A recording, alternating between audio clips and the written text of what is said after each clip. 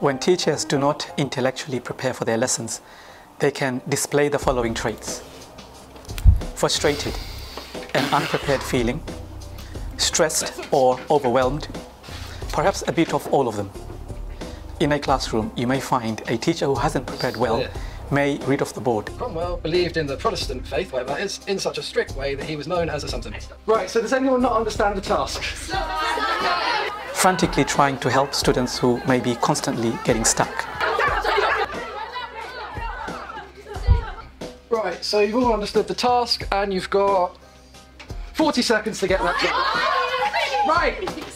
Not enough time given to students to learn due to excessive teacher talk. So does anyone have any questions about today's lesson? Yes? Sir, was Oliver Cromwell the King of England? Unintentionally reinforcing misconceptions. Yeah, or we're not. Yeah. Poor differentiation for the different groups of learners. Yeah, all very good. Why haven't you done anything? Not applying less. Get on with it, would you? Not applying less.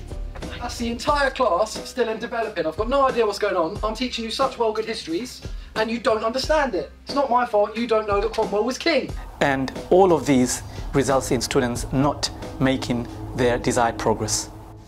On the other hand, a teacher who intellectually prepares will have the following behavior displayed in their classroom. You've got 30 seconds when I say go.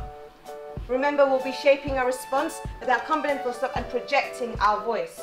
Good pace, doesn't talk more than they need to. Turn and talk capacity actually, 10 seconds, go. Moving. Clear lesson introduction with carefully explained Tier 2 and Tier 3 vocabularies. Stan, what is KO3 in your DPR?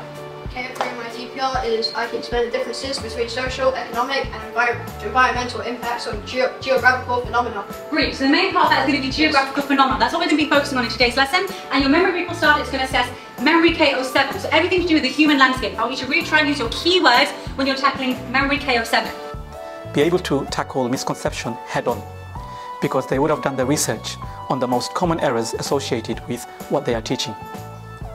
Always checks for understanding so that the next part of the lesson is prepared for. For example, a teacher will have ample time for independent practice for students to consolidate and demonstrate their learning, leading to a teacher having plenty of time to assess learning through live marking. This would naturally lead to having a highly accurate assessment of students' learning, including updating DPR judgments. The highly accurate assessment is pertinent for further interventions which may follow.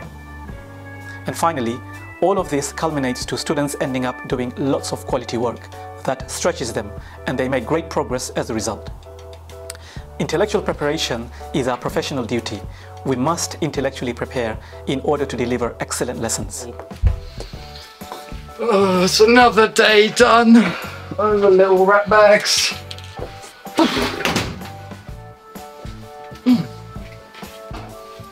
What's that?